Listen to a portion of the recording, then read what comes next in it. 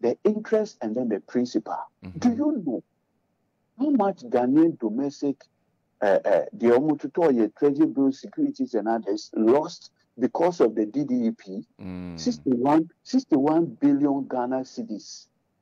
And I want anybody in NPP to challenge me this morning. Okay. I want anybody, including Bamia, whoever, to challenge you. To challenge me. I no more make this assertion say a buy ya must economy na imwa din na sefu nyina no. Omutu adwuma foka petrol honum bibia honum enti sas can na possibly be omude rura. Minim how you will answer to this. Bra. Ukoto fuel. Put on credit. There be on on credit. So what's the point? Fuel and yet deregulated markets. I buy imported food, refined petrol. Okay. I buy a refining. They say I buy a BBC. We have ignorance claims. Okay. In any case, I buy at the beginning of every budget cycle. For bet sure how much they will spend on salaries and emoluments. True. True. So where is this claim say borrowed funds? You know, in any case, who borrows funds to use for salaries? Right. Obianu says salary is a recurrent expenditure. Okay. And Kessben will never say. At the end of the month, when we say your salaries and sanity. So you plan ahead and sanity. So at the beginning of every budget cycle, I buy at the beginning, say this month, this is how much I'm going to spend. Now, under NDC, I'll tell you something.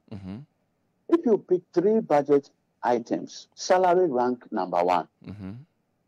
Then the kind of interest payment and amortization.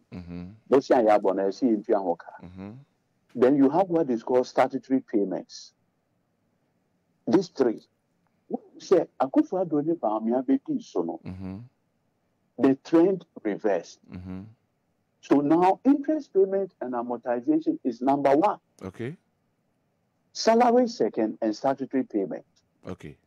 Simply because they have overburdened the Ghanaian with borrowed funds. And you know hold on, you know the painful part.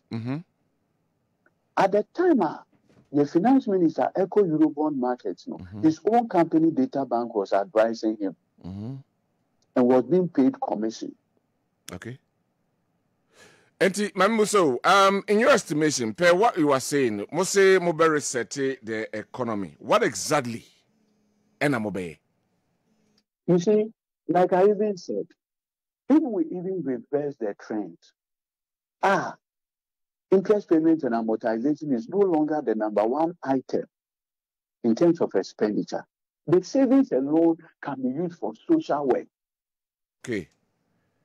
Because you see, every year you are using 55 billion Ghana cedis to service your external debt, domestic or whatever, right? And you can beat it down to the point that instead of doing 55 billion, you are now doing even 40 billion. You have made a savings of almost 15 billion Ghana cedis. Okay. Do you know what 15 billion Ghana cedis can do within the domestic system? And you see, and the bulk of it are foreigners. It is Sikano, who you put here, Sikano in Kagana, a co abroad. Now, because at the end of the day, you are not going to pay the debt in cedis, you pay it in dollars. So, some 55 billion now would year interest payments, dollar worth of 55 billion. How can your CD be stable? Okay. Okay. And so you see, recklessness. Now, when you say, American ransom, this is even minus Bank of Ghana borrowings to Abino. 2020, Bank of Ghana and Kwama are buying 10 billion borrowed. So 2022, Obviously, na komo ko Euro bond market ni bio. Ina omo downgrade in February. Okay. Yeah, me kaipa.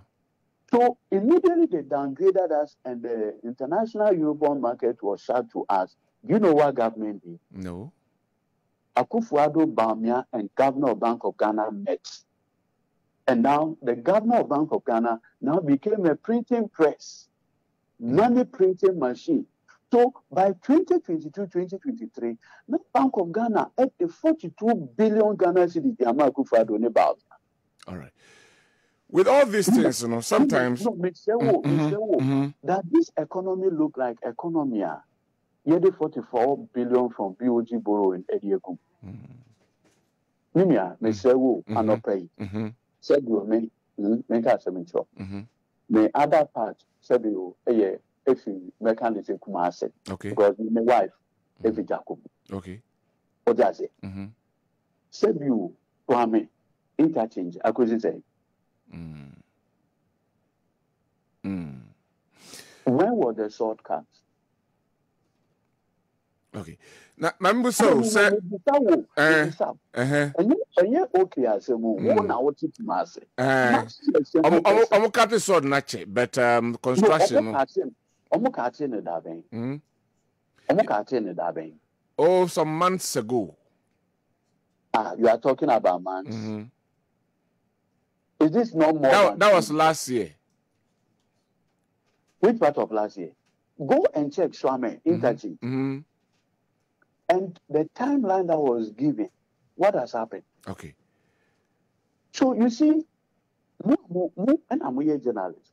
I'm a for active year course. Look, the last time, and I'll tell you this, I used the road from Tafo to Mampong. Minya, as a journalist in Kumasi, are you proud of that road? Minya Vincent Asifwa, on any MP, Tafo. Can you boldly say, so if Sebio, Asante Micro to make us say, in the past 8 years, Akufo-Addo ni Bawumia beye manpenino. You are dualizing the road from Tafo right to Mampong because it's a major road. It connects Ashanti to many other parts of the country. Okay. In the past 8 years, Yakobo Bosiakra I dual carriage from Tafo Eko Pie Mampong.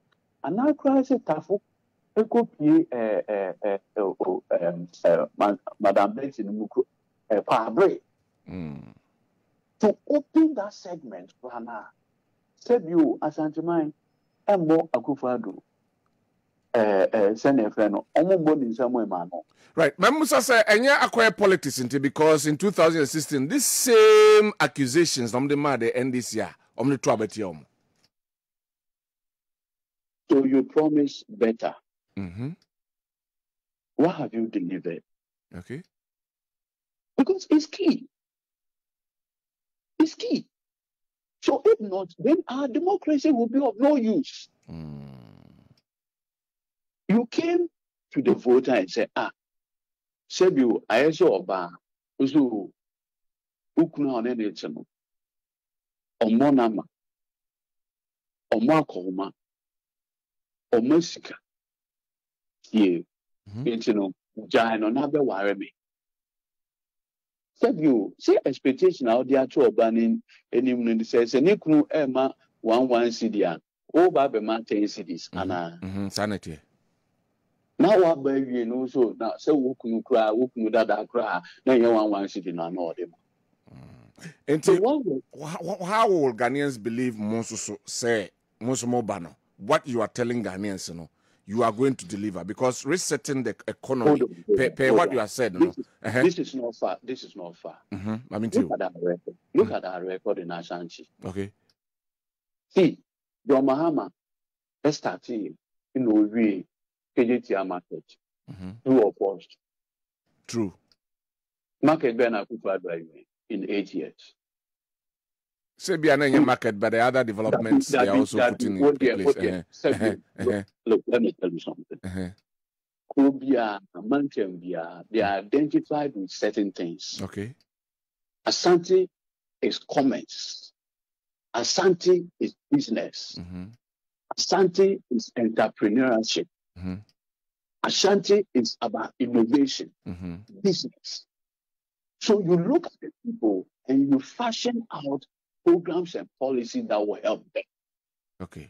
So for John Mahama, trading, the whole world congregates in Ashanti.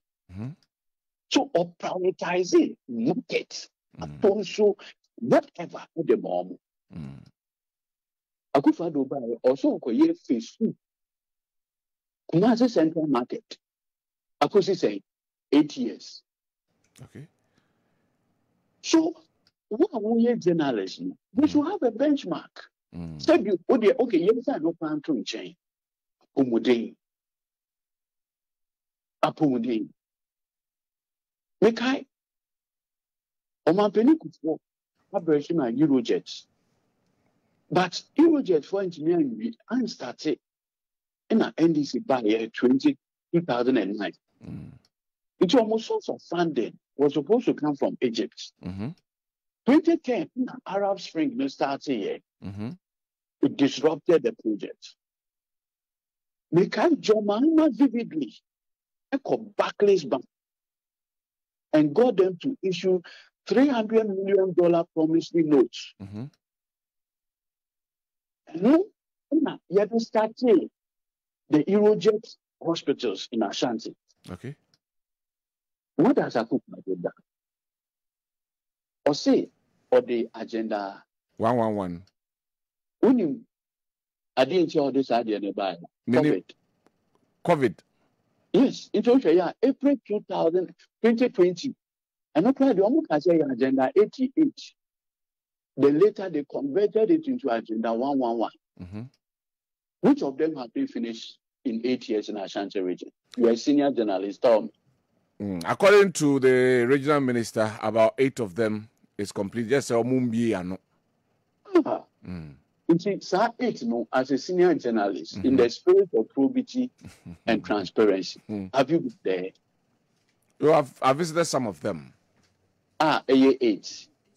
Some of them. Me say 8 and then I'm the one doing the crosses. No, you are not doing the cross. Some will some, and I'm saying I visited some of them. Yeah, 8 I visited, but I visited some of them. I'm just pulling your leg. Yes. It's very key. So look at how critical Ashanti is, even for the political or electoral victory of MPP. What has been the response of the MPP to critical developmental projects I have watched? The Ashanti Regional Minister Simon Osei Mensah on I think Oirepan Abibisa. And we call it journalists. What they bought ABC the Amwaye. That day I felt embarrassed. So look, it is not. There's a popular saying, or say factor non-verbal. Action, not words. Okay. Action, not words. And then John Mahama go there this year. Ojina ne nan so a, otime ba my way wa Ashanti man. Okay. Recently, Nana Dankwah Kwabena on one of the tours in Ashanti. Journalist Baku Bisano so Sekwabe for an Abibisa demo na need no so we all imagine someone told man because of ABC there and they are more massive. But as I'm not kind of some real makers is a quine or why yes, I quine in a quine. Why you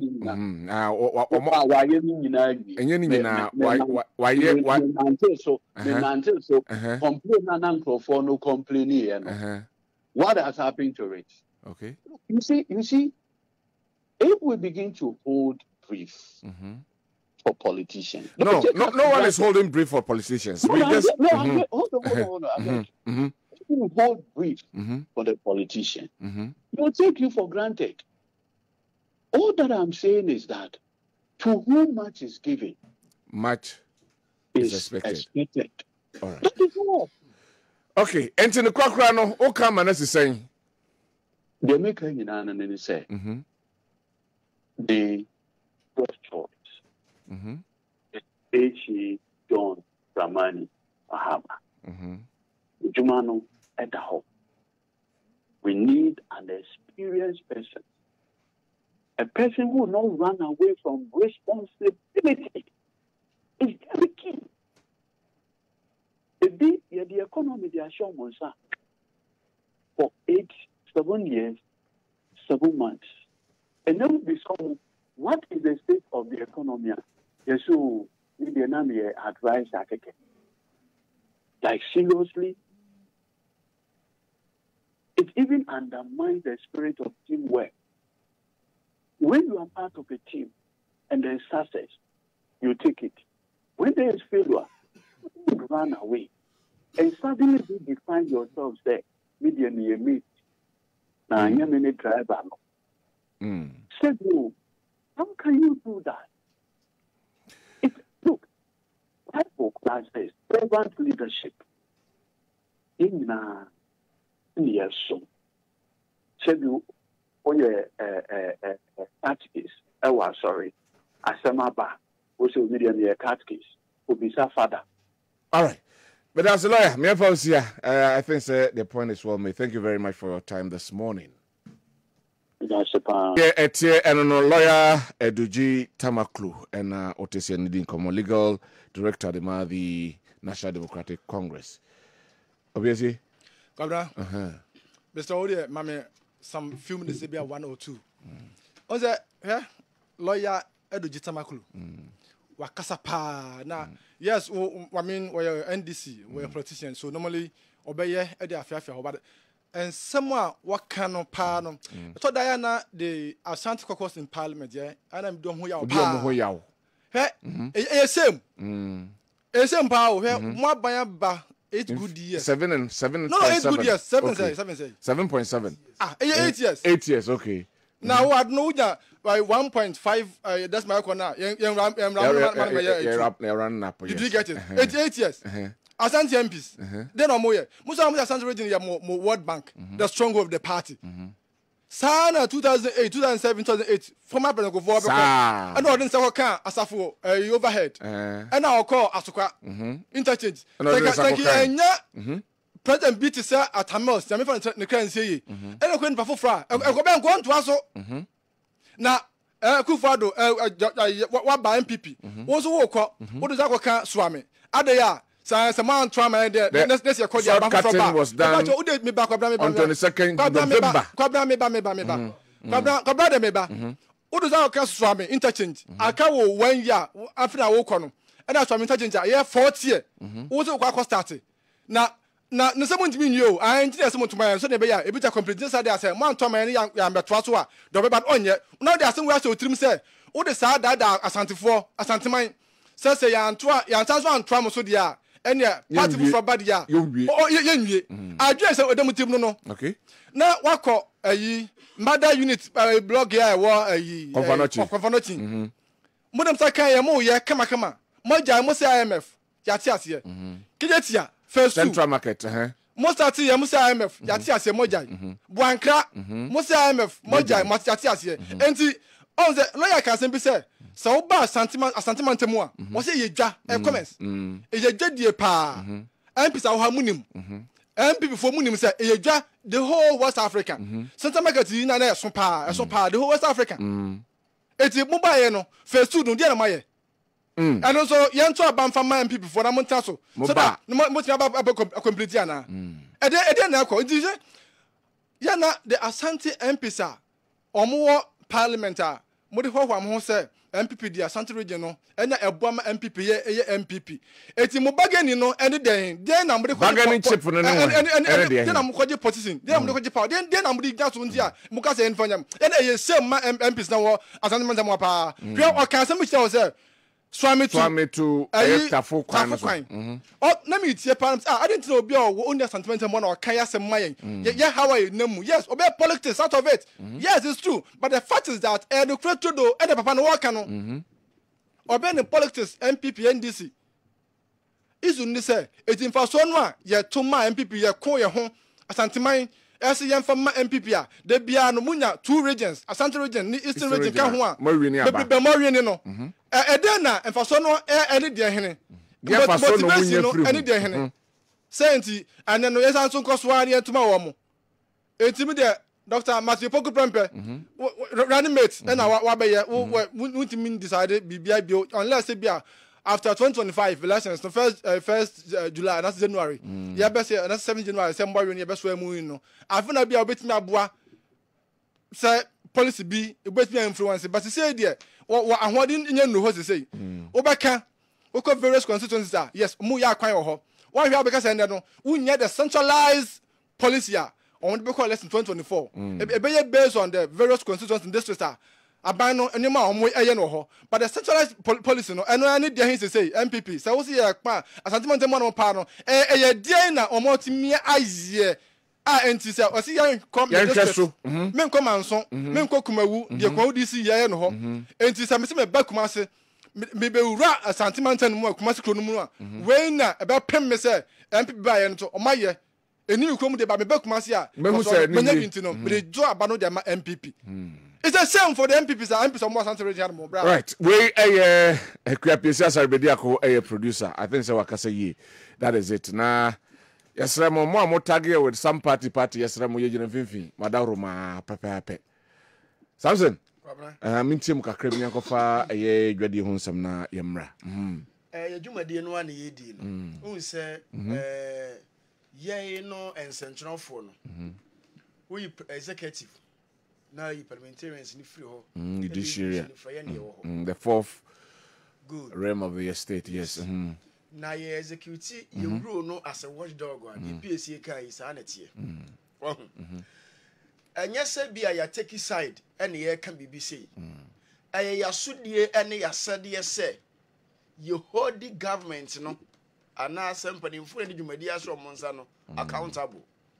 No ombu konta de maye de mo fa na esitie do maye ya de bia metena me kasa asem we say na me share parliamentary proceedings bi na MPC e wo voter region I'm from voter caucus sa ta matter tidal waves ni ba ye omutimi sori gina ye e fight say budget en cover wo mo kasa sa omo prem omo de en cover wo mo Medeki aka na kasa video so se Ashanti MPs dey na moye ukodwo mu a e man bebrebe ayere yere ne ma so nyina no omobo ebo apaye o ma sheda me ka me kire o ehisem what to free central market ade me obi mako go race course odi bi mako afia ko bi odi mo ko ho nye hoyie mfa ma wo mo market isu a wo nwie ye de lawyer na sem wo ka what ho kura fru nya so wo ma ha na static budget ya no wie ye ma Tobia politicians be bana ya na mdi achi bi ko opem so ho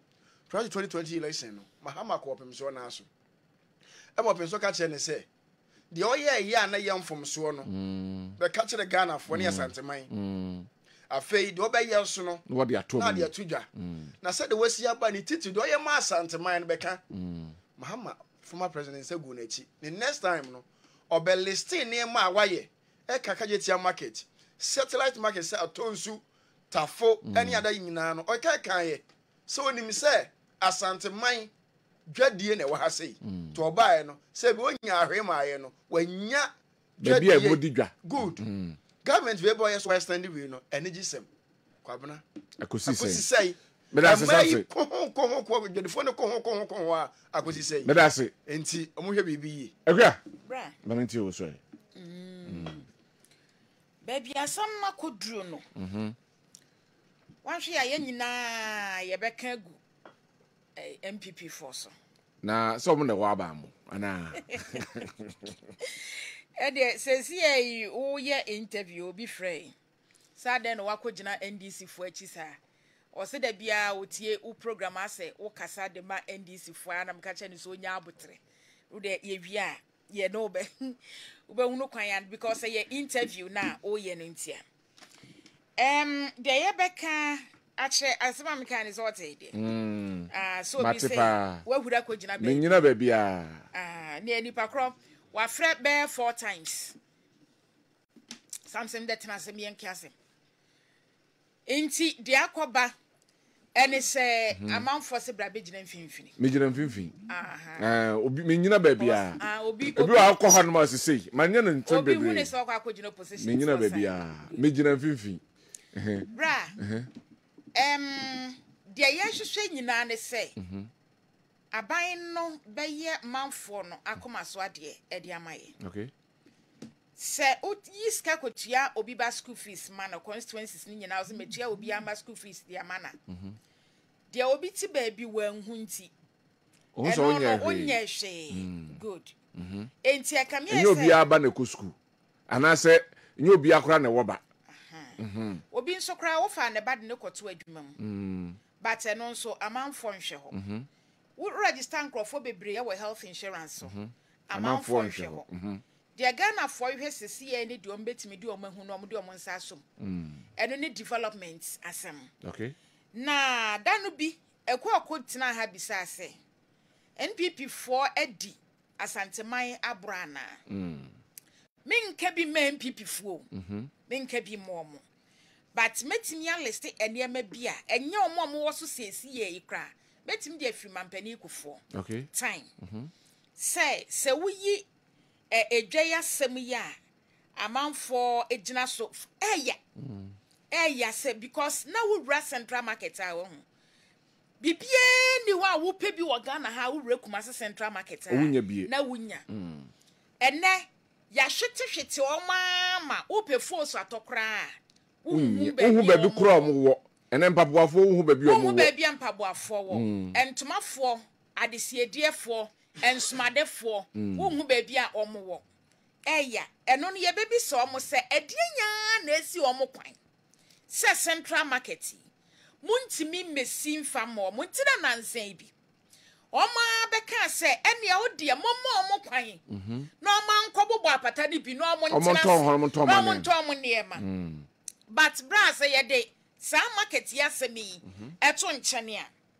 mampani kufo ebaye enna ne person obeye sa ye sofulai e ma me kai pass sa time no na wo firi ebu akwa bra se beye sa run about kitwa bi na man ton bode ne nwa bebre wo ho na shelf wo filling station to ebu akwa ho no na sa sofulai aka sofulai ho no se na police station ni si nchen ho no sa nu nti se beye na be fire bu akwa pa twam wo ho no aba be dru krom na ya asem mampani kufo bai no be lefty sofulai di so ya na eneme bi wo wa de tene se ati yi o hedru tem bia e ma refree mi megina ban ya chi o bedru tem bia wo se o mani pa hudie obi nso aye wo wia na de aba be si de o mo hwehwe no so sofulai efri wa wo ho mampani kufo epeso eno yesa askwa interchange ya wo ye mfitire we asafo de no asukwa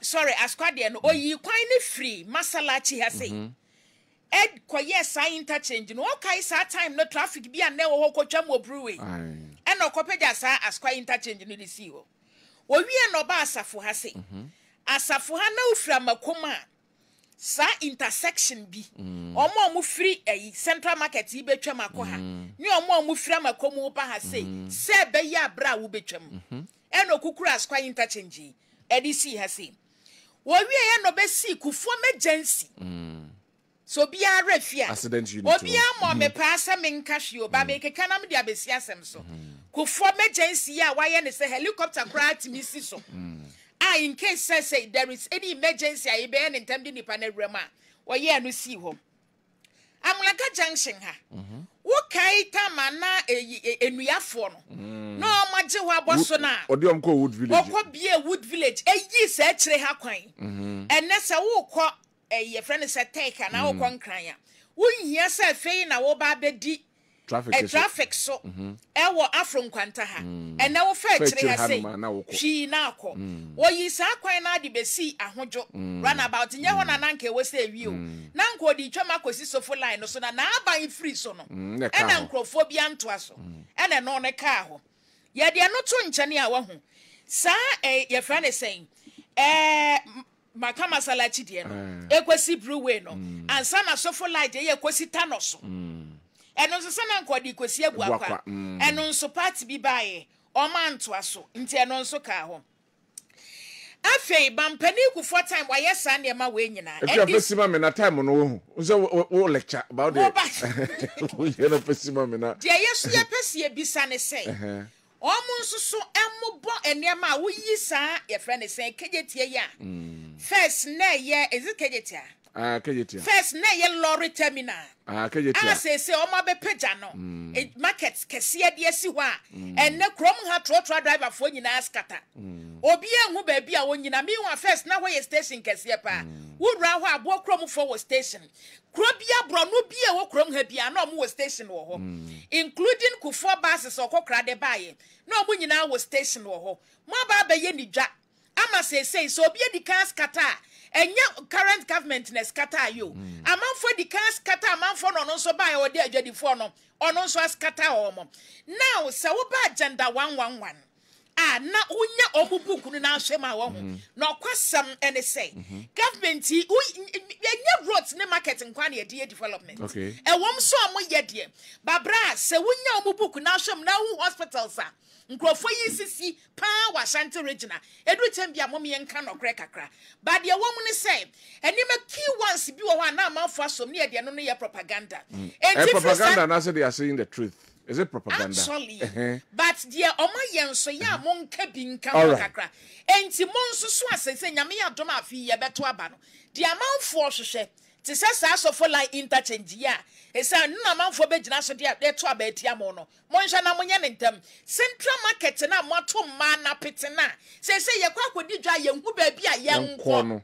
Ehini yakoto ntuma ehini yakotu asomade ehini yakotu mpaboa ehini yakọ bibia moskata omo monye na monso krade na simo kwan yake bia ma mo bat ye edu ba bia wose yebom achi nso a thank you very much that's ekua nyako kakra bi na yankodwa kakra bi amede soso ne say pe de ekua bobo ye ni nyina de me nso me kan say Ashanti region deserves much better than this. Few kwamponche mre so a abato yesi ye die kokromuti etum ye no. Se wo share statistics from few time I fit to aba Ashanti region die. Ye beka se dodo no a ye very lawyer edema NPP aban. Na se obi true ede wo kokoshe nkwa ye true ni nkohwe wu. Enti man bia na se kro bia na mantam bi te se Ashanti region die. Wonsa wo mo ho enkonko wie time hospital e wa bra ha no. Dia wo de wonsa kekan ye no kra wonwie ye. Enti yesre NPP aban se Ashanti mantam ha die. Ye deserve much. Ye be but omunwie. Medasi DJ Paidmo Kumasi Swami, the MPP government has performed more than Yanum NDC. Let's embrace era of possibilities by voting for Dr. Bawumia as the president and the various parliamentary candidates of the MPP votes for Ghanaian development. Greetings to Dr. Bawumia Odunukwapia, Honorable Masofu Subuachi Swami MCE, and Honorable Elvis Osei Mensa Dapa Ahafano South. Okay, say Papa Swa Opango Maso, yes, and Ekano. And yet, no, nemo ye muntia. I was saying, Uncle Jason, Uncle Jason, Enti for the woman is saying, yes, say, and what I know, Etron, so we on Beko SS. Bra, Yanko. Yanko. So for Kessben University. Kessben University. Classes now. So we on the course. And SS4 classes. And Kessben University. Matthias. Me sometimes can be anti maso we are trust. Ya tiasie. Me so me tiasie bi. Amani amehunu kwa. Yo, enti once July dey ya shase ye be 28. We are August dey enso e be shase dey akoda ne betim bia ba tan boa no nko bi no nko sua ngoma. Enti registration ye 100. Oba fresh 0264 7170 475 0264 7170 475. Na MTN so men kan che say ene papa no mode magana de sie nyina na yawo da bia no extra special on MTN adwumade obetimi de ho ahye mo ebeboa oyie pa bundles ade na se data papa na de ema wo enye asem ketwa kra to mbesere Ghana de sie ese MTN ye no muntu anamo MTN app no ene okọ Play Store benya bi sa so na so dial *13 hash no so a omu data ho ne ma hodo nyina no wo mo ede be som wo enti yemfa ye ho nhyem na enema nyina enkoyi emfa emaye Enye na ye kan for multi credit at the amount and the banks ne se wo madoso na nsusu de yenimu aye multi credit oba ye emfie duonu no munie asem a ye kan nyina ne se de bank bia se wo mu ye bia multi credit ye bi wo mu service wan kasa as ye take up reba emfemfiri wusika ne ba bia menimu wo kakra ya SMS alert bo si ate 1 CD ne de keka ho ba multi credit de enye sanete e say ba bia bedu wo Ghana he bia be hu branch ni bi ewo ho enti yen to susu na yen fa ye salary nsusu emfa ho na yen save ewo multi credit na MTN Crown we bio wa say Ashanti First na fidie no so ma sasio ne borobo ne agokansie koso gidi pa na wo mu sase ye friend say July 5th ene wo mu gina makwa animu sa na wo mu ye bi ewo miamia hodro bebre Santasi yobi tafo bantama mamponten sansokra ene yesofo like astrotef emiamia wodro bebre no mu di sa adwuma no na wo mu ye ne sa no a eya na MTN fo na kwotena park ne so ti bibia fa MTN hu bia na kire so akwotena ho na wo nso bisa na omo som wo sa nti bo ho mode ne se sa Ashanti First ubepie ho ema pade efe na ema ehwe ade pa obenyom wase ye peno de obesi o na akira sem abrante otemenka kosia oban ne kasa ya dress ke kase mu ntu onim se ene wasie na gen kosia ba ma woni betu na mo na yeso mra fie mesro besra wo na wo hwe wusofa ahodo sisi ono mattress so da so tutu ka de tirinwi mu na anu akue ka so nkro nsuo ni dua ahodo na ha dwene ye pa nti me kanfo ma wo se furniture latest we showroom ahodo ni nyina mo man Ghana mu na yeso fesa ahodo be yibi sa so na mattress se beboa wo pa sika bi akuta bia no obenya aseso na aboa ama aware na wo pa na nyina atimi akoyi e de ama ma no so be ma no nto obi siesie de mo so nto akwakoto bi na aboa wo yie pa office ahodo ni nyina no mu penkunya papa pa de a latest from your showroom na mekanfo ede amawo medima fo heba Dr. Time odaso wano na wuduru ho a wode akoko oduro ka kire wo se sasabro enkuda no a etutu wu anu nti wodi ntomago akekere so no eye 1 month pepepe wo ho ebeto se ye stroke a wo hyebre ede atoso stroke ena ebo nka ya komedima fo heba obi a wanya enemu yade ananse bema wone ne yire epeba no monko medima fo heba ye to ni din se Dr. Time odaso atwema ago no answer wo fra 0244 774282 enti wa pose ben na yusu wan san crofo de bia ya wo yusu no wi na pampan sa gina wanum wo se chi nyina kra timi san so tu moja to ni nyina gu neto Pepsodent cavity fighter se nura obde gu mo na ma ho ayede ne papa ama etimi boss ho ban enti ba bia ye to ne ma nyina akwa Pepsodent aposen ubenya bi Right, Meda Ekwiane Nyakona Fe Samson so asi Comensa o Pilato Dome Kwabena constituency say we a fantastic combination. But Omiani na po Ghana be de osi uchia lawyer Michael Kwe Jr. aka Gabo PC for Dome Kwabena constituency and Honorable Yaya Kasimata aka Kas PC for Aye Amasama constituency. We a Comensa Pilato.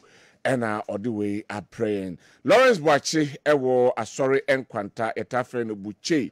Or say former President Mahama has no moral right to say that he will prosecute state asset bias should he get another opportunity as president. Is he not the same person who was claiming Bangalore number 3 prestige link cantonments Accra and is adjoining facilities as his retirement home and Bangalore number 6 3rd Avenue, Ridge, Accra as his office? This is a clear case of desperation for power. I therefore beseech fellow Ghanaians not to fall for the vials of former President John Mahama and his party NDC because they really have nothing new and good for the country. Dr. Bawumia and Dr. Maakye Opoku Prempeh are the best choice for the nation's progress. Greetings to the Kwabena MPP parliamentary candidate, Honorable Onyine Champon Akwesi Jemfi, Honorable Ketri Asumedu, the assembly member of Asenua electoral area. And also, Ediabase John Mahama, any former president, no, oni rights be say Obeka se Oba,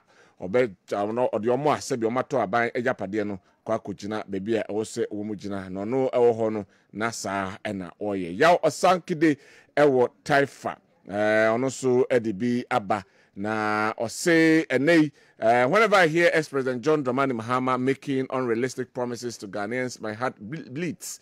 I wonder why he's so desperate for power, because we all know that he and his NDC people have nothing good to offer Ghanaians. All what he said about a free SHS is fallacy, because we know the kind of advertisement he made against the implementation of the free SHS, so Ghanaians should be circumspect with him. Greetings to lawyer Mike Aaron Okwe Jr., a.k.a. Gabo, the incoming MP for Dome Kwabena constituency. Yaw Sankide Ewa Taifa Ena Odiwe Abreying. We say good morning, KOD. Mahama couldn't even pay teachers and nurses training allowances, and he said he will pay footballers. So say no to NDC this time. He will reset Ghana than his time he reached. From Prince, Italy, and Odiwe Abre. Champo Kaukuchi Electricals, Ewa Tonsu Station. Welcome, Dr. Maakye Opoku Prempeh, to the Ashanti region. As today, we are going to be available. He is going to be unveiled as the running mate to Dr. Mahmoud Bawumia in this region. With these tickets, I'm convinced that the MPP shall break the 8. Regards to Dr. Mahmoud Bawumia, Odinho Kwekwapia, and lawyer Nana Eje Bafwe of Mensha South. Okay. Also, Odi Abreyene Anope Enson. Musa Abato was say, as we approach election 2024, the NDC's vibrant political culture is more dynamic than ever. We are fully prepared to put our lives on the line to save the Ghanaian people from the unprecedented poverty inflicted upon them by the clueless Akufo-Addo and Bawumia administration.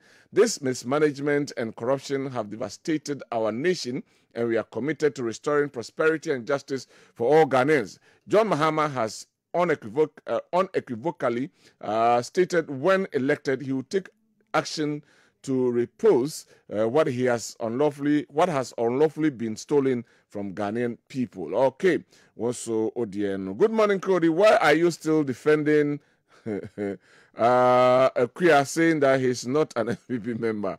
We are all aware. Please tell her to up his campaign, but we will definitely right. And no answer your drink train. Ex-President Mahama told us that if he has never been in president before, in 1990 he was elected to parliament as MP. He was re-elected in 2000 and 2004. While in parliament, he held posts including Minister of Communication before being chosen as the vice president. After the unexpected death of President Professor Mills, and Mahama was elevated to the presidency, so ex-president from MP to minister to vice president to president. For all this position, what is he looking for? Mahama has nothing to offer Ghanaians. Again, let us vote for Bawumia from Pizarro, Asante Achim, Nyaprasi. Okay, yadasi. Mamen ko na mema Honorable Samuel Adey Ejekum Akwaba. Honorable. Yeah. Good morning. Yeah. Na woko there. Oh, nyame adom ye. Yede nyame ase pa. Mawusu ye moko. Asumdie Nyankopon adaroma. Yede nyame ase. Boni bia wakuma. Yede nyame ase. Yede nyame ase. Yo. Me shall say from the Energy but minister definitely. We pi hankwa there. Yes. We are present the unveiling of the running mate to Dr. Mahmoud Bawumia. Nyame adoma ebaso ene 1. Yes. Very well. The honey say you better nyamiasi na yabo ye nyina baso so man say democracy baby abedru.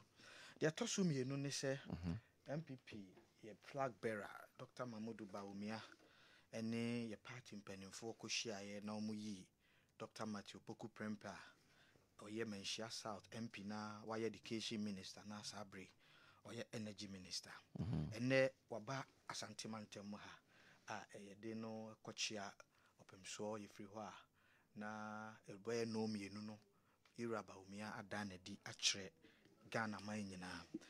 Yɛwura Napo deɛ ɔyɛ household name ɛwɔ Ghana yɛ politics mu. Na mekae paa sɛ adeɛ baako a Yɛwura Napo ɛyɛ ya na mani agye ho ɔde ne nan si from saa berɛ na ɔmo relocate as energy minister energy badge na ɛbɛnya nkanea wa Asante Mantem ha na nkɔfo sorry tia no na Yɛwura Napo hu sɛ ɛsɛ yɛde a nice from Sanse Beboa Ghana ne the 5 northern regions Bono East and then Bono region nyina Sanse Beboa ampa nso so no aboa bra kanea dundum si ye na ye nyina yesusu se de na asi Nyankopon nam ne tumi so one ECG ne great ko ne VR for kan wo mu show leadership ne ye nya kanea ye de edi adwuma koba kama as compared to Fiebe and 9 Enumwa NDC aban be di so from 2012 to 2016. Ninjina no. The tosu bio so and say you be celebrating because so share a free 2012 28 December 2012. So that na John Mahama na president as Sabena Ramel say free. Now a shortage of fuel I hit Ghana in 2012. Na eba first January na fuel ehwa ya akwatwe wonya bi nto e Ghana ha e free ho no mo na ye de akwakowura March event June mu na ending Nyankopon nam ne tumi so ama sisi ame no kase under the watch of Napo yenhu fuel shortages e Ghana ha trotofo nya bito taxi for nya bito oye na juma as obi a oye factory worker ohia onyabito sisi a me no kase me kai pa o he chronology 28 December na John Mahama yo mampani na yakoto aba ma ni wi sata mo se ni ato aba I think 7th December right nti ono ade na mua shortage ni na mua inheriti 3rd August 2014 it was worse fuel shortage. It was serious. Oshe Ghana has a 3rd September 2014 tube. Just say the 3 northern regions premise fuel and now said they are before they be call just say o mine no ye basa. But inti say Yɛwura Napo abe this energy minister na say o kram na ene obia whether MPP or NDC obia want to about the ohwehwe say energy is ability to do work na onya kanea de ye adwuma ene ye bonaba so ewo ebra ye no okọ education so dia sebe adwuma Nyankopon nam Yɛwura Napo so ban say sa bre no na me kai pa Yɛwura Mahama ekọ takwa and now can say a free SHS. That was 2017. Or say a la sulala policy. Now it means survival 3 terms. John Mahama cause Abraham Koye unity work could be a war a takwa. And now John Mahama then na we lose elections.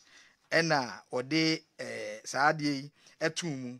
Yaminam or say end to mean survival 3 terms. In Sri Lanka, Yami say. Esan se Nyankopon na owo MPP afa na Nyankopon tumi nti Yɛwura Napo nso so edi teamwork ene ba adwuma so ni deputy support no ene enkwada yi terms on that is school terms or see survival 3 school terms that is a year yes sa no person kire enti ofre no that is November 27 2017 November 27 2017 e takwa John Mahama say free secondary school no lala sulala na 3 terms si ama kwanya bia school maako miensa no entumi enyini nuru ho ene ye 2024 ene nkwada no ene nyame nam oni tumi so sebe nkomhye boni a John Mahama shegu free secondary school so on this very date obia kwa obekwa 27th November 2017 ebra na NDC for eye saa work no ewo takwa okay unity work enti Yɛwura Napo Asante ma akwa aba that say free secondary school no Asante ma ye wo bi edwadifo wo bi a driver for makobi omo ya omo pamade obi bia enyamu chefa but when in komo 27th November 2017 John Mahama Shegu Free Secondary School so say entimi survival 3 terms sani pa ya ogina nkomhye nanim ema ba abosum edi nkuguo no na se ne enkwada anya nidaso okotwere BC eneme no kase enkwada 568,000 ena etwere nso hwe na wo hwe o manim serious esanse o mampani fa ni bottom sika Ghana sika a Ghana kotokuo num ana watua registration fees aman kwada 568,000 so mo nkonko twere nso hwe na mo twere wi a mo nko free secondary school no a John Mahama 2017 o ka say 3 terms and survival no enen kwada no ya wie 2018 2019 2020 21 22 23 24 nebe koso 25 26 27 28 na napone yewura Baumia first term no na ba bi ene to aso thank you very much mesaba mame kona me ma honorable Ebenezer Kwako Frimpon ono formal DC Edema Seche Central honorable akwaba na boko de yanko panda yede nyame ase neso na MP for unveil omo running mate intiminim say comment kakra o hansa na ba the issues na nkasa ho okay say party bia edu sabri ya de seso o maye no na MPP for say omo yi omo running mate ye mo mambo but ye ya gwen say running mate ne ngongo sihwe david say ya bato na ya beto no enye running mate asemu o mampani dada kofo na kan wo hwe wasitem de to aba amafo be hwe o masitem no mato aba nya ne bibere keka na wanwa sitene mu ankasa eno mbehwe no mato aba na se na po ehu asem no wo ka dia anke o bibere ka be de bia enye nuru ho min ka se bia duru ho nti se bia de beto ho na kire yakasem a but ene nu ayi ka bibi efa o mampani dada free senior high school asem no mo ne ade minim ne opeso waka kusie well man te de also okọ takwa okokae akire metie di okae but media de minimini say de minimini say usu nimini say free senior high school no o mampani dada o hiase with these students ya o mampani na nadokura no obo na baso ho eno de akinye bie ni ho obi eni ho aya obetimi agi akinye ho enti se wono wo ka se okoye wo sense wa minimini opeso woka we na minima sam kura ya o mampani dada mama ko takwa okokae ba se mimi ya peso kire se bi o mampani dada mama his excellency ye bompa ye se nyame boa ye beto abade ama no amana beru setigana ama no makoyie ono asem no woka se bia free senior school na ni nye ho dia begidi se ne de onya eka na fe wo mo ka se eno ana me wo wairepa eno ba obetwam eno no sebi mpradua so asema obi obeka sa asem no bia no na wono anim se de wo kan enye no kure na fe no on target ni party se wo what you say obi a wonim de yete se wo obi a sebe onye tetekwa obi a sebe wo sebe sada menka no nimdie na onye tetekwa on target wo but this se bi obi a onim se bi a sebe onim de enkwa nimu papa ana sebe wo yete tetekwa e na oba beka sa asem de twiro enti mi wie na mibusa Joel enti sa asem no aya mo kan wugidi o se no de no kwase no minyini na say yes because who say no omo meka sa asem no nchiro so mampani ba obetwam you see oso oba obeni ye me de nyame boa meko Uganda mekoko omo no mo hia se sub-Saharan Africa na se de omo si ye no omo hia se yiye pa frachach omo de hia se omo pesika to ho e no omo hia se but even in 2013 ya me meko ho no omo review over here say 2006 there's nothing wrong with reviewing Debbie into review no na ISM betwema na so me just say no da ya na omo kan sa na make as sabi ke o di wuti hoyi ya sabi woni me die so bi ka say obe review bibia enche so obi twem okay hwe papa we na me wo respect man pa you friend say minister oh nya minu de me fa no minister for education educum so say o Pentecost ni yet to me Assemblies of God ni but the day ya o ka say review ni chese betwam say pe respect I am me woman no ni nyina akọ anyway ni educum respect am me woman ni nyina akọ because asem no kan ni but that's it right na yensha say na yenko enei we're looking at Sunday and Nema, the former president, the kind resetting the nation.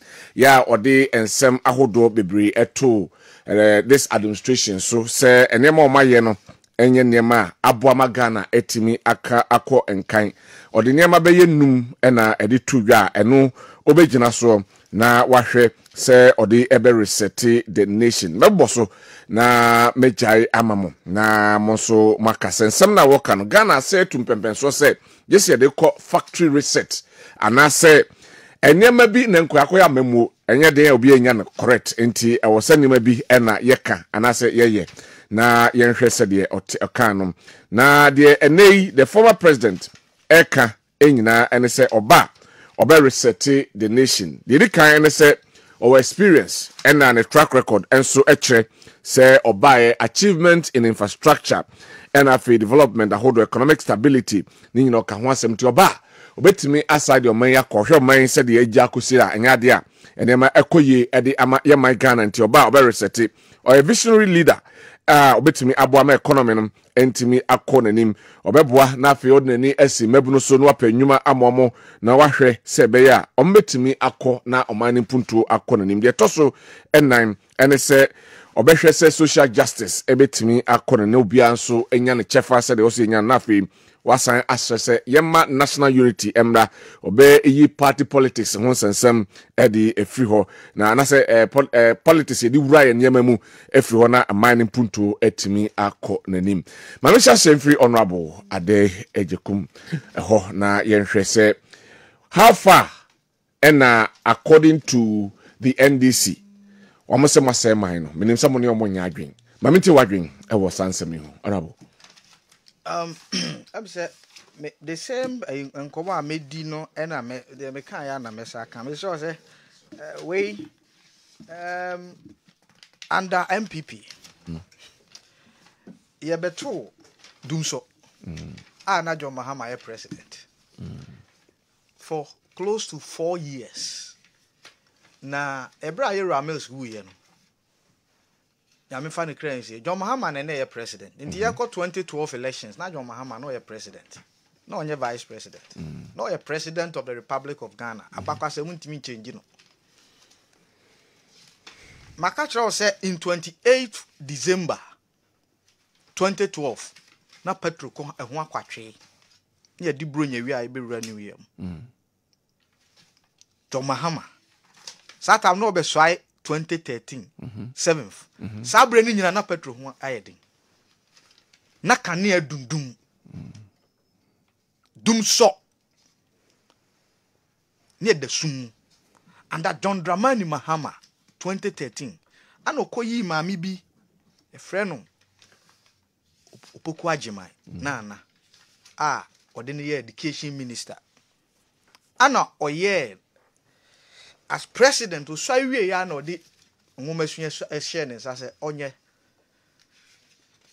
2016 na omampani dada John Mahama ene na bedi akira na wayi ni na secondary education and basic na nkoyie capitation grant our mampani ko for the buy 1 CD 50 pesos no de kan ho eno kra nko enkwada ko twere nso hwe a registration fees a BEC JHS o mo ko na bi jai school teacher fo a na afa o mo 2013 emfie miensa emfie mienu afe ye ma omo bosome miensa katua under John Mahama under mampani dada John Mahama 83 senior high schools school to aso mako adue wotwe miensa ni atum including those at the northern regions those winning in an or northern region all the me say including those at the northern regions ni atum completely say aduani ni ho nti amoma ba fie 2 months no mutifie but not 10 years wo anambwa nkoma me ni wudi ya ma wo mutadi e hwan yeso mum rafie mu yenya aduane ma mo yenya aduane ba e ba mum babak ankosi wa utility secondary school ni etua light bill water bill ankosi wa adia na ya pa ba ko ne se akwada etwere nsohwe ni akopam no because of school fees whether terminal exams or final exams under John Mahama etidia na oba reset under Akufo-Addo Bawumia obia na sabi yenya common chalk en chade no o se oyade ndien sanfa ne mra under John Mahama common chalk a teacher for e de be chade and now me no ka say every senior high school free secondary school John Mahama on 27th November 2017 oka say any term miensa ebegu na ye pre ho aye den ene enkwada na wie suku a ebinum university a omo bo omo ebinum kra so ada jobs mu aban adwuma mu a security service ebi wo mu omo ye adwuma ene kania no ana egu ema enwuma gugu ye kania no ejina ne nice. In spite of ya hochira wiase dia ba Ghana ebi akaye no obia ni wa chira de ana wa ya adwuma ne akase amano boso we miensa katua ebi amfie miensa ne amano boso mi but esi yewra John Mahama enu nti eno na ode bo no hosafo he no boso me miensa obi achira de amfie miensa no eno na ode bo hosafo he kan ya dundum na ade bo hwe health facility na me nua Tamaklo ye interview I was expecting him for you to ask him say there na mo commission here hospital ba kope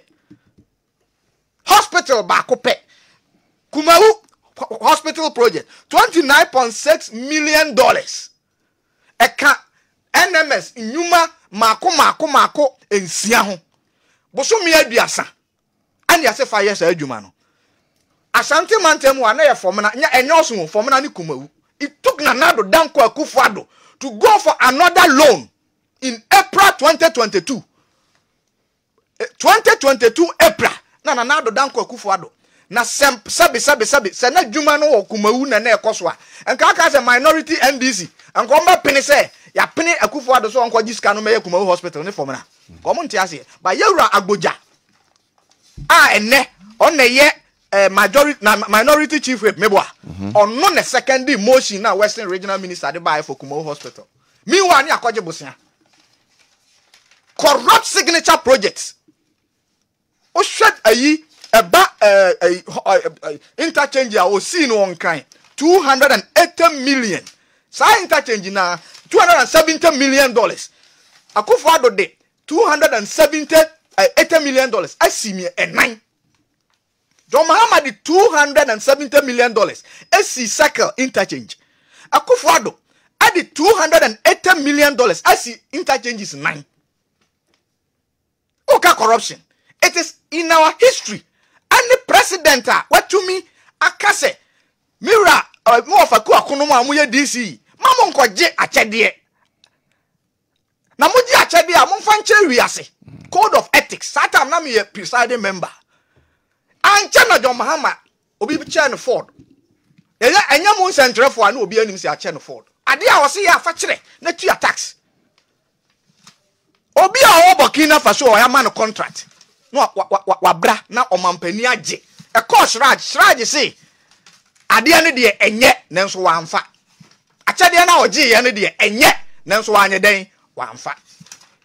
It is in our history say ono ne president ne sit ono our vice president ne president nyame afre no eti abadwoko si yanhwehwe ne nsemu wo aruplay Ghana pese okoto ebin sida enti ya papa ani ya mami se eba sectors education na se o as president chokokura ya nya bi nchira the basic but look at Nana Akufo-Addo now okay agenda 11 now see 8 go to Drobonso ko sabronu mu completed completed projects I say now we can say wa ko na no we what say nya bibia and I'm mentioning projects to you agenda 111 baby call for room. It is even at the finishing koswame. Basena ko ayi bo man. Hwe na se wan fa Ghana sika anya Ghana dwuma na wo ye de. Obusa no market. Osi asante mantem ha ye adwadifo. Me an kasa me de me ho ye example. Because Akufo ado point me say me ye dwuma. Okọ kuma owura so a. Me pa cho mo amutie me no. Edwa na si ho no. Me pa cho ya sori da ya na. Aya sori da na sa ayi edwa no ewo Togo. Many of our MMDCs are more asante mantem ha. They've built markets upon markets. Now we say asante mantem nyina ni Kumasi. Now obi o panelist no ba akoka. Adwuma no enye sabe ye be over concentrate wo baabi onti wasi edwa ewo atonsu ntie nkoti dwa atonsu. Enti beka ama ye nyina ati ase se. Edia sanka nipa foforo bia Dr. Kwabena Phobia na Haruna Idrisu bia na awuada ako. Ena wo ye flag bearer of NDC. Ena wo kasa asem we ya. Akanya news o. Akanya news. Maakye former president no. Opani obi a enim na ya wia no yenso kan ya hwe na nim anajo. John Mahama aje twaje kaya ye for taxes. Onya we. Ojina ho ni conduct ani ni bibia kire say Ghana man opportunity Ghana share from MP minister deputy minister so we are expecting so much from him. Experience awunya no MP, experience awunya no deputy minister, experience awunya no minister, experience abenya no vice president, experience awunya no president 6 months 8 months, any experience abenya no president 4 years. Ade experience bi na John Mahama say wanya experience awanya waka kire ye ne say Yera Dr. Mahmoud Bawumia digitalization fight corruption. What started? Share NSS $30 million because of Ghana card. Share a Ghana port paperless. Basinian ko a passport offices. Ko DVLA. Ko a friend is saying ECG. Now saying what's up 11.3 billion Ghana cedis. Oh, ska omajiji. Because of proper yedi afidie ensehye to wono mu a wode kuatia keta hye no proye ye ko ta modern Ghana ye aye komu ya na ye gomu a ewiase adi adenchecha obi adwene ehu kwan ya obefa so obehye ni sika semi ya to akonanim no. You don't need somebody why sir all the oppositions nyina de amano aye wabedi president a sabe mpreduasa want to me deliver to the expectation of Ghanaians. So Bekaya in 2016 elections. So Bekaya said na unemployed graduates were. So Bekaya. John Mahama said want to mami 20 no a president or vice president. Also make create 1 million jobs. Wanka. In 2016 Ghana for yem postu nurses, yem postu teachers, yem postu obia yem fa obia adwuma awa ban mu no. Na John Mahama as part of the campaign promise was say mo to mami na me be president 2017 make create 1 million jobs. Na ene because obia who say Yera Dr. Mahmoud Bawumia very assertive, nani leadership, any innovative and creativity intino. Who say nyina say oh Vice President Bawumia, Vice President onumpa na oye president or promises say make create 1 million jobs. And the him na or no na ye executive president. Ya accept this challenge, you know, as due patriotic party. Nti Yera Mahmoud Bawumia hye ya wodi aba. Say mining sector e was say ye be a mining development bank near to me ma ye local miners or mo mutu agudie yi etumi ye itumi ma on sika ye tumi ma on fidie no mututu ni yie ne etumi nya sika ebo ye ho bra waka wase ya kwan no jo shop ni Kofi Job num ni attach num ni ayi omo ye local country enka omumom ne ma omo capacity sika fidie no mutumi yi economic rose a seven prediasa o ya ubenya usika na aban no concentrate wo baabia fa bi say bodwo asa chekere wakro kire jo shop ni omo nka mom ni Kofi Job omo meye because ho no onim say enye baabi obenya sika bebira eden afri by your economic rose odi sina so to na afri oman no over secondary schools buses ni ade omanpani si yan to tokas biem ye belisi ni ade aye adwuma na oman na nya space entibe de Omaino o hawa mania ni amania ye wom ena me no ka say okot Burkina Faso a 26% of its citizens enya duane ni. Me boa. 20 ohamu chebu aduanu nsia. Ebuada. Omu nya duane ni. Share the instability across Togo because of constitutional changes. Me boa. Unim say Burkina omu inflation wo from chair. 26%. Enya duane ni common food. And Ghana as well. South Africa. Me person me try say in spite of our challenges, say yet the inflation crack could drew by 53%. We are turning. Ghana, in spite of that, our difficulties we accepted. Say enyania ye petumia yeni nemom how nia mania aba wiase biaka Ghana no. Yenwani nya Ghana for da. Enti ye say nkwada omo secondary school no ye bekoso atoaso. Nkwada nursing training ye bekoso atua, teacher training ye bekoso atua. And now me no ka say KOD LEAP, livelihood empowerment against poverty. And ne ye tua 600 Ghana cedis. Oba me district and normal started. Livelihood empowerment against poverty and ye sister cedis tieni yo. Sister cedis. Under John Mahama. And now a 6 million 600 and net kumoma rabank for my say to John Mahama 60 cedis. So now I compare the inflation and then what have you so there no me person me try say Nanado Dankwah Kufuado he understands the times. Okay. Patriotic the mecho na say o me dia agro amamu mu ana wa ni abro enso amamu mu ti dia meka ni say ye nyina ye nim Yera Mamudu Baumia. Enra ankora etwere so hwe wa Afram Plains. Na nsu ayiri. Enra onim say drone no say deliver questions. Me ne okasai ni drone a ewo mampon a ye di nroko. Na me mo fa YMC wo ho. Enne eye magic. Okay. Ti dia meka ne say yen de we are on course. All right. Na Dr. Mamudu Baumia with unblemished integrity say onye keta asese ne proye. Na the workaholic Dr. Opoku Prempe. Obi anim so oye result oriented person. Obi a osia oyo. Omumi enu akambom na asanteman empuntuo eda ye yakoma so. Projects amabobo no wa santeman mu eguso koso no. All right. Yakuso me de bacho 1 minute. Onse bo ankra. Unipa no kasa no the interview no. Osia stop. It is 40% now contractors are still on site. But that's it. I require PC and then he's wrong. He's faka koya make me the nako. Thank you. Thank you. So he doesn't understand. But that's it. Honorable. Yeah. And then I'm over resetting. Oh, resetting there. So company kura be di akire. Yeah, say omo tu ni se frank ani no. Also be resetting. Won't you nka? So no was say there or no. Over resetting and all the be be ka ho. What's it? Or reset and all the big kahon. Reset. Or say bold solutions. Bold solutions. Na no ma ya or no the entia ya wanya baby agina no. And no one bebre was said or no ya no one ya say view. Okay. Eh resetting. And now me ya dwen. KOD. Me who say resetting. Me who say that. Say oh ya no was one ya say view no ba be no foforo. Na resetting na say. Reset also or resetting the whole Ghana. Me more question or resetting the whole Ghana. Meaning say there is nothing good in Ghana. Or be set the bibia foforo. Sa na wadwere yo. Oh, so okaso or reset Ghana. Who reset ya? O mampani abedi ekida. And aspects of Ghana resetting Ghana, whole Ghana. Na me honorable. O mampani abedi ekire bawumia. Wono kura mpo no wo so obe reset.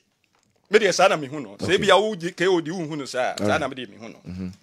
Na nya resetting say. Anya resetting say. Look. 125 ministers. And we near catch us and also do. We say, oh, said the almost yeah, almost our money they been here 125. Now I'm say efficiency or company on TSC. Efficiency is say, we be now on say sika now on say no ma bebrino. And they say, Ufa kakrebi, now they are a no me. Now fa bebrebe Nansu and Kwanko ya, and Faso Bene also.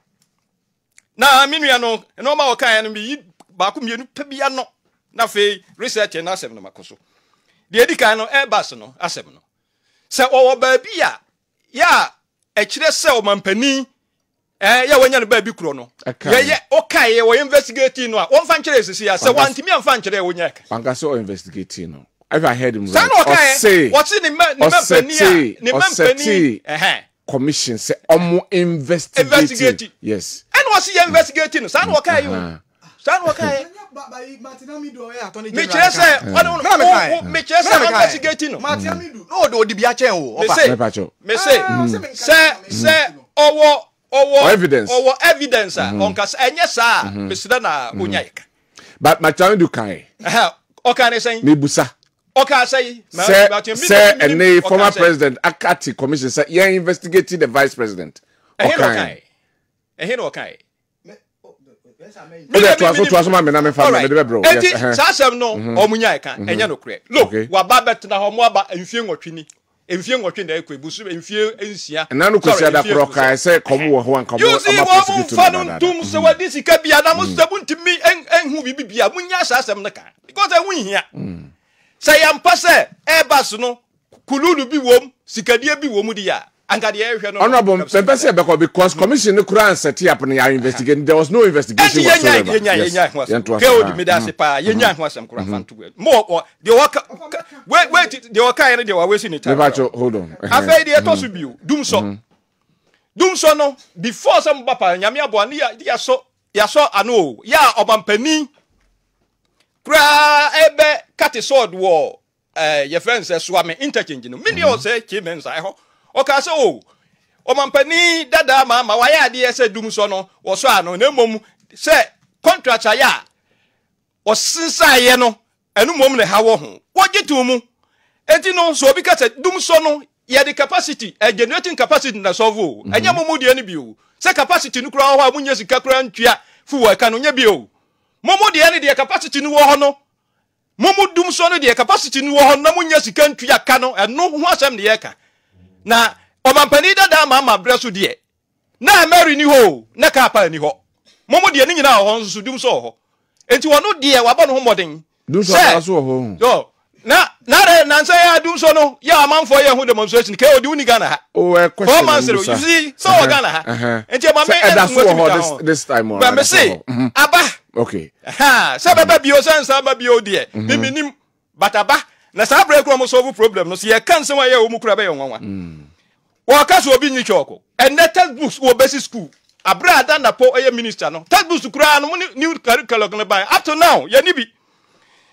after 3 months asem no eno so nya no kura teacher ni ba ku meka nchidam say ye tue ne ka 3 months ya ye validation wi ne ye ntue bio enya no kura na mom de wo mo ni say ye say ye do ko ye na 3 months de ntempa na muntua ye hwehwem ni ye hu sampa the number of years na ya wo de ato ho say wa ye no ye hwehwem na se ye hunu a ye betua wo ka because and no man na wo mo no na dos ora be before beto asoma me for to say o say to how na 3 months ye na untime mba say policy bi wo ho no be ba nipa bi hu beka e bia na nye sanity but because menya information na say messages so hada na be phone lines e mama for bekan to ka say nipa ba ko kura ni ho no ma eye ika ba e bia policy no enye den a obi hu beka but obi bo hu beka ye say ye tua 3 months no ye ntua ye ti ye ntua bio say de ya na MPP for communication obi the message ba che say 3 months no nya ne san ka bio me say ane na ekura mpo no a ya omuso omutua na obi su de ewu okay what ya say o kana sadia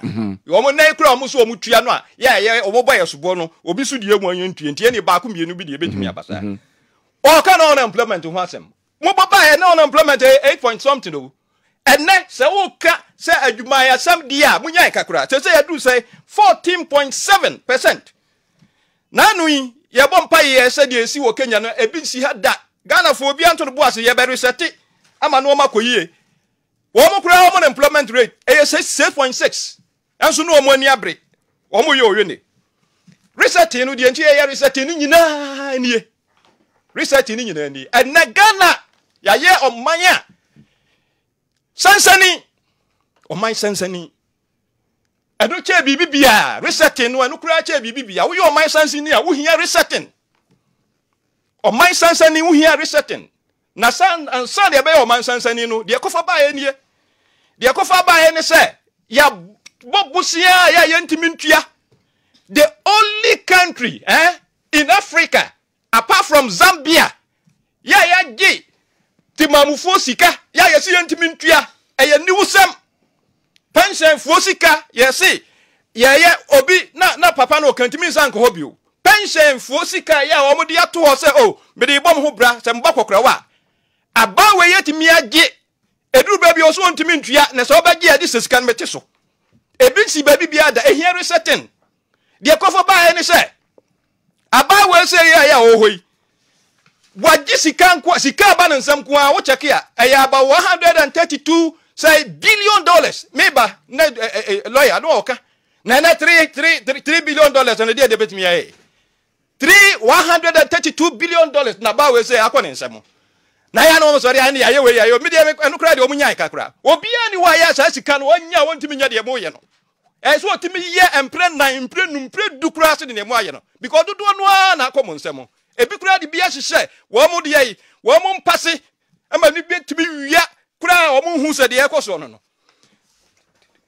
ade ba bia no mo ka ade na ehia resetting wo man sansani a ya wo no sabra yi wo minister ya wo ye minister for finance ni company anu ono ateye busia dodo a ye yie ni nyina no wo no wo chefa wom ni company no data bank no wo chefa wom ebe de na amabusia na manu mmuru so wa babusia say eurobond nko a $13 billion and also ntimi ntua wo de to ho na buy obaba do obaba betua enya resetting na no kura mpo no 2026 until 2037 enya resetting ade na enya resetting hwe meni wo ka se ya inflation a normal boarding ya o kan na Russia Ukraine war any covid me say Russia Ukraine war any covid se me ekoko from bombet na nam so ni sunsan so bia wa ba bia so a se bia na me ni meka de matifie droi ene se bi de me ni de droi ba se me sa begina ana obi bi foforo biara ka odi e ka se de ye sika sam ene ya ba wei ya ye o man sansan ni ye droi a no se eye covid ni Ukraine Russia Ukraine wa me se sa nipa no na oni tibua ye ebufo oni tibua oni lively conscience woni ti bu abufo so beka se Russia Ukraine war any covid na de eduri ada inflation 23% no amanya ya wo bibre ma say e over 50 ebu sen na normal boarding ya inflation ya 23% anya no nko a hwe interest rate oso kwa koba busia e wo bank ya enam 35% na wo dwadi ni no wa kwa goje busia e wo bank no ensi hu ye wo ha munchichemu aduasanum sepa we bank you know basic rate in year 29 but bank bi 35% num ne ade na sama mo we here resetting agadifo beda no mo digwa de to so bio o ma we Ghana we ya wo hoyi wiase nyina 195 countries are ya wo wiase nyina o ma we ani in 2022 ye sika sam search obia sika no ye sika ye do ye fensen ye sidi ye die esenche obia sika mu ye hata mampani na na do kasa eche wiase sika bia according to Bloomberg 2022 na we here resetting ade na ko fa ade no baaye twitwa sika rough Bank of Ghana governor wa direct printing press na twitwa sika basa soja baaye kura anya sa ade no enunti Sri Lanka omampani enu kura nti omopam no Ghana for the yesi anya sa na brenda du se oman no omampani aya oho ne na ba nyina ye pam omko abra ya ye de to aba na mom nyesa bi owie ne ne de pam omo ede be bio sabra ya me no ka sei oman wei credit rating agencies eye Bloomberg Moody's Standard and Poor wo so oman wei Ghana so opo bi abobosia memon bosia because what the bosia magana at the say is can we to ball so o se John status enya no nko a me no ka say wo se Russia Ukraine war ni covid ena ma obia sika se baye bada abasa ma no ma boye den hwe Kenya na say o mo yo ye ni nyina inflation there is 6.6 Cote d'Ivoire 3.1 Togo 2.0 Guinea 9.2 ana Burkina 4.3 baby kura ya ntokwasi wo ho na sawu omanya ya wo eno manyina gold diamond hwan mni ade nyina ende busia bebreba ya wa ba wo se wuntimi ntua disa bai foforo a oba do betua $13 billion. Necessary when nyina inflation wo ha na ehia resetting. Nya no nko abio. Resetting no say ye de sikasam kura to nchen ya. Na edusika enne press for kura muntimi nkasa. Press freedom ekofom ubie wano a culture of silence. Obi asuro because obi antikasa. Now to mikasa, yet mikasa and Kenny. Asa ni yakasa se. Oh kasa. Se kasa nya kasa ne kasa. Okay. Nya kasa ne kasa. Sa so dam kro obi kasa. Enso kasa boko. O kasa na ho wachi wo. Na ho wachi.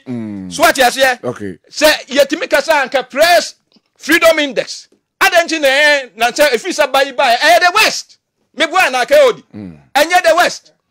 Say the west as ye say muntimi nkasa sa da se say na me chiri mu okay so untimi ngira mu sa da me de sa na me chiri muntimi nkasa ahun because e bin why guard dogs instead of watch dogs e bin mo ke odi mu de me ba nyina me tie mu na bin mu se mo ye MPP nya sa na tie na o maya ya hia reset na bi ni say ya to aba enipa nwotwe wu o mampani wonu no ye commander in chief of the Ghana army poso hwehwem ehia resetting ya hwehwem ne hu nipa mo ye saade no okay ehia resetting ne hwehwem hu nipa mo ye saade no nya no nko a ajapa deal sika ya ye sen wo mu nyina no se ya resetting ye hwe ne hu de kofa ba ye PDS wo ka corruption asem sika ya busuminsia PDS company ya ye se yantie na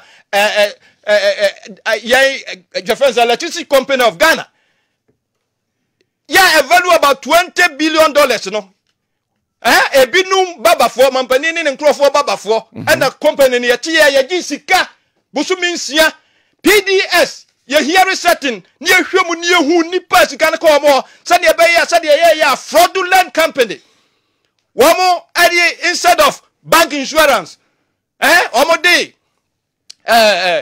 Bank guarantee omo kofa insurance guarantee di baji ye na no kura so ye fraudulent na besi na obia ni wa ya de na court wo ho sika yanka million challenge account omo di bridge na hwe $500 million ni nyina hwe now this year my honorable right here resetting because and na de omo ye droi se wu abranti ababa wa wuni sika na wo pe soja wo pe prosi wo pe education wo pe here Gisa no ukotuya bribe. And then no, you say you allocate ma lots. Slots. You ma slots. Emma parliamentary candidates. Any MPs. And this oh ya branch ya baba wa na pesoja please ni ade kwa. Se wan ko hunu MPB a and the MPO enya de ya obenye mu akọ. When you here resetting. All right. Yeah. Na be bibia kwa wiye no. Ghana for ya batu abayi mesramo monhu sa akakakra bi se ya batu abawo wa ho kira ya wo mu no ehia resetting wudwade ya enko ye no ehia resetting okay na se wo se sa dontodie ya wo mu yi se bra so se nyankopa bie kwa ma o se chen sisa no ma de mesramo se sisa no all right se de be ya ahoto betimi aba me da se pi enam kunto betimi aba me da se ene fa hodie. Thank you very much. My infant to just say over Africa no ma. The inflation rates ahodo say ene ebitem body biso mboni nyina so. Algeria 3.6. Ya na wabobo the isusa yesterday Ghana de no. Na nya sa susu dia buboni. Ya botre mame. Ha, buboni nyina. Algeria 3.657. Angola 30.16. Benin 2.3. Botswana 3. Burkina 3.4, Burundi 12.1, Cameroon 4.6, Cape Verde 1.6, Central African Republic 1.4, Chad 6.4, Comoros -2, good. Congo 46.8, good. Djibouti 3.7, Egypt 28.1, Equatorial Guinea 2.5, Eritrea 6.4, Ethiopia 19.9, Gabon 3.4, Gambia 10.99, Ghana 23.1, Guinea 5.4, Guinea-Bissau 2.9, Liberia 9.7, Madagascar 7.3, 32.3, Malawi 32.7, Mauritius 2.2, Nigeria 33.95, Sierra Leone 35.84, South Africa 5.2, South Sudan 22 point. Until it goes on. And on. Samina me na board. Yeah, do na ya bo boy na ko be 20. Me kai ya no be se nsia pe na ya de e buru Ghana de so. Nsia pe. But that's it. Thank you. What in me more time na me. World Press Index. 18 years. Ghana's best 2023. World Press Index. Ghana over. Ubeti me, what I have respect for you. Ghana's best, you're the 50th position, 2023. And the president, Yakufuado, and the Vega Baumia. Okay. Of Agogona, Jatasumi, Yura Mahmoud Mahama, 14th October 2022. And making U10, say COVID, and Ukraine, and Yansu so Bonnie, one in my Ghana so. My Ghana so. Amanoni makotu. There also be what's in Yansu because of Ntokwa I ekoso. Any COVID-19 so bonny. Ama o mind kasema eden abafom. For the first time no make U10 because no odi kake can be one kind of Ghana or kind of manoni. Man nan kwesi da osaka say I need to be refer me secretary man pro. All right. On say enkomo minimum of edi nyina. Of a junior maybe atum. Where school fees were 2016. Chirubu Akodia Senior High School. Mikuta day and a Mikuta boarding. Day 4 and a borders. Borders a year 5 borders at 931. And a day 552. And he said John Ramani Mahama so on the free secondary school by idea. This is day student borders. In 2016 fees. All right. John Dramani Mahama, the credibility no. Airao. Thank you very much. A reputable company, construction company say or share qualified truck drivers. Now why employ them immediately. Ti say unim truck can now betimi akan wa kan ye dia. Mesraw frena message Aziz 0246 421843 0246 421843 SB 0556 307474 na yen news afi Milifa Palo ewo Oshim School Junction na ene eba haircut anase ye yitre pa dia mesew memfo ni enche bebia bebia be yutri na chese uti ho aye fe na watimi pia bonten utum say yes why a guy na dweni achemo Milifa Palo enye nonko ye pedicure ye permanent cut afro black dye ye dreadlocks ni nyina ye honom bohu ye ewo Hwimase School Junction frame 0246 314 984 0246 314 984 na yenye so bra na afi yentwa executive cut na afi fakodu djuma me time na so me bre na so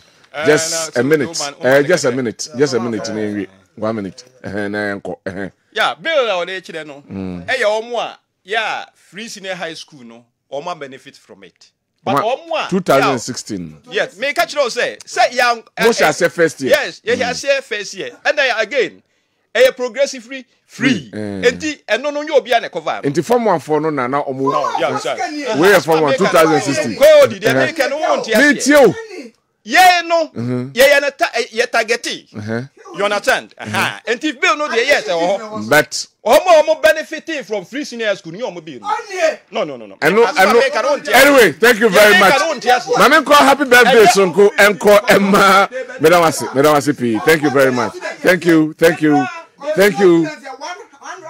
you very much madam wasi pa madam wasi my uncle happy birthday sonko enko emma Mrs Olivia Efriye Dankwah of Sunyane Obomase Presby School happy birthday we Efri one kasa wabusia fire wabusia and most especially your younger brother Isaac Chiba for fire say can't say happy birthday and enko emfa emma ona eno enho asem enso eno na fe me enko na fe yensan wishi happy birthday Enko Emma Maba Rohman Isa Hassan. A happy birthday Sonko Enko Emma. And then when you feel Emian, so may Allah continue to guide and protect you, and tell him daddy and mommy love him despite all his wahala. We every Al Hassan Isa Al Hassan ho Osian Kancho Sana and also at Mr. Solomon Kwating. And then a birthday, Mr. Solomon Kwating, and your birthday. I wish you happy birthday. We if you will free Mammy ya in Fiena de by Mr. So na sports Abba. Neda etamaso. Advert. That's it. Thank you very much. Yes, sir, I'm a Sergio Laka and a pamphone in Abba. Na afe Omaba Betraso. Am I made the Kwabena Owusu Dankwah? Better equip PC as a Rebediako Asi or no. And I said, Medina, I cry a boy, Shama, Sansona, Sampekani Samson, and Akusha Yako, Abranoma, Bedominasi. And I come Sunday, every sound, and my technicians on duty, cameraman, and a coffee to pass, and I hear camera and my affair. Oh, my Kenyan boy, Medina, Ebano, Yadobi Bias. Yes, also, Nafi, a good Hunsam no, Atwaso, Elha, Eddie, and Mae, Yakramo. Bye bye. We'll be right back. Gotta pay some bills. Unia, ye crado, no favorite network, and yasem desronko Abril. Etia Kanaya friend Airtel Tigo, Jessica Butin Bebru 230,000 Ghana cedis. Ewo 80 Cashaton promo numo. Udia text start to call 4421. Anako cashaton.at.com.gh. No wait to be canning pedua. Ube winni sika chedye na woche ye biano. Text by call 4421. Not top points. Nipa miensa ubenya points to do promo ye no. Ebe winni 50,000, 30,000, any 20,000 Ghana cedis. Text the start to call 4421 and now cashaton.at.com.gh. Akradie, yeni NL in a carbon de brewo, our Caritas lottery platform. So, AT, life is simple. Day, bio. Eura, choka say you want to approach that. What? Come on into any farm, so I'm not for Abeni. We are 1 week now. Want to what? Metu Fifia. Hey, I say, Mempa gone too soon. Be of ya. And to say, I am again. Munko Grace Gifts, Herbal Clinic, Sabiquata, Achachani, Mumpahua. The real be our say yefus. Apart from Kumasi or him, Wabe be a branch Cassia Power Chimota, Petroleum Bungalow, Family Life School opposite. Grace Gift Herbal Clinic. I no cre Wabempa. I want a penis more drone one share.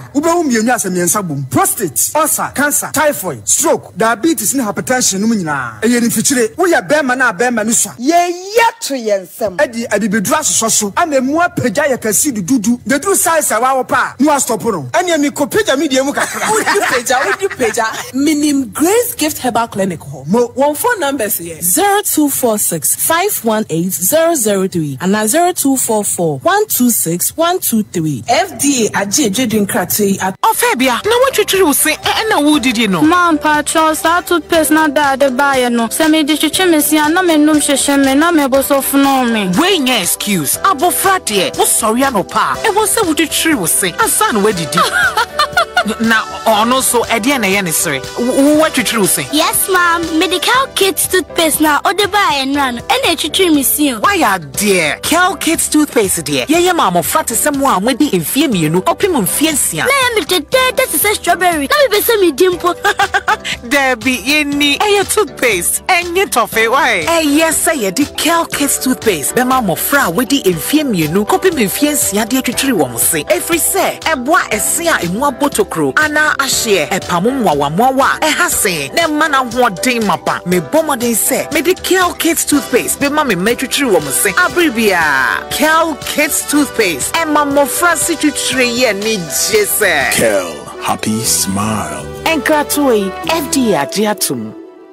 Unia, ye crado, no favorite network, and yasem desronko Abril. Etia Kanaya friend Airtel Tigo, Jessica Butin Bebru 230,000 Ghana cedis. Ewo 80 Cashaton promo numo. Udia text start to call 4421. Anako cashaton.at.com.gh. No wait to be canning pedua. Ube winni sika chedye na woche ye biano. Text by call 4421. Not top points. Nipa miensa ubenya points to do promo ye no. Ebe winni 50,000, 30,000, any 20,000 20,000 Ghana cedi. Text the start to 4421 and now cashaton.at.com.gh. Akradi yene NL na cabo de brewo e carry chess lottery platform so. And she share kakao home. AT.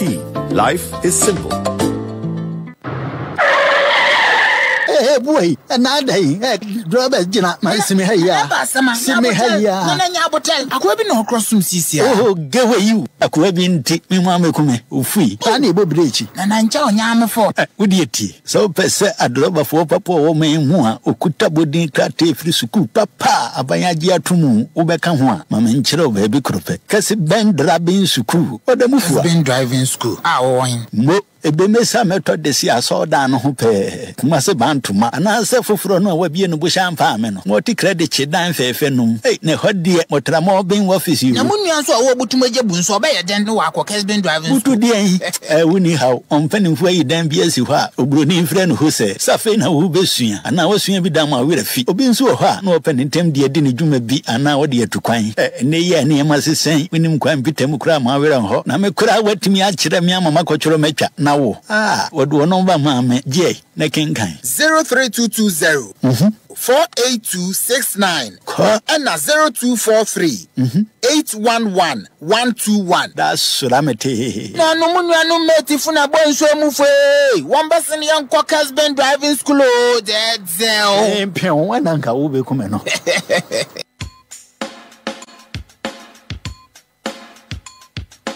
Ejomima wedie meka jinchirimu ye kika wa adwesu ha se wa frem kire me na me so me nko hobi me nka nchiro bia also mama srin capital letters metiwe ko tan ni kura mi hu bida wo kai se akwes